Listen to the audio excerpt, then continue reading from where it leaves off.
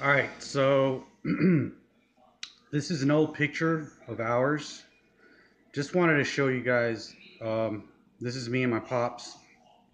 I was like 11 years old, if I'm not mistaken. This was back in '86, and that is our '81 O's Oldsmobile Cutlass Supreme. White on blue, tan cloth interior.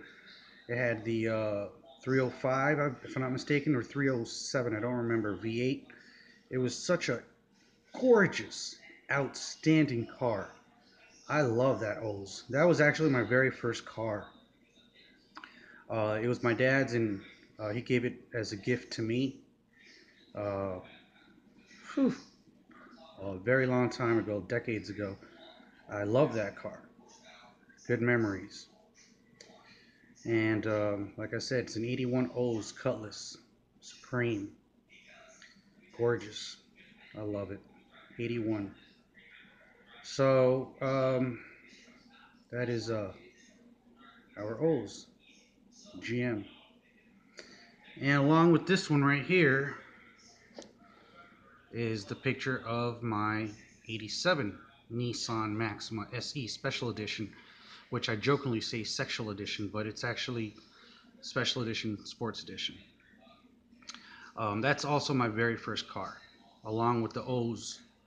Both of them are my first cars. It's kind of complicated, but they're actually both my very first cars.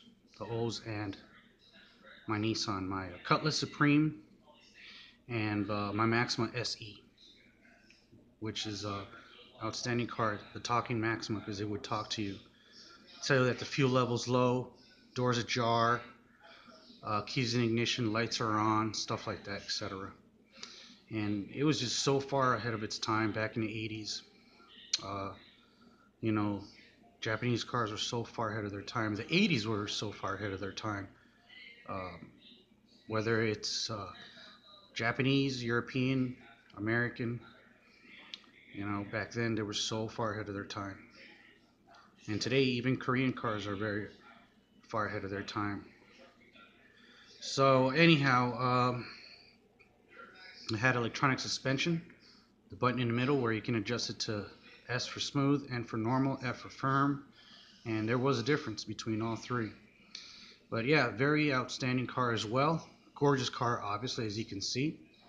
JDM Lolo back then.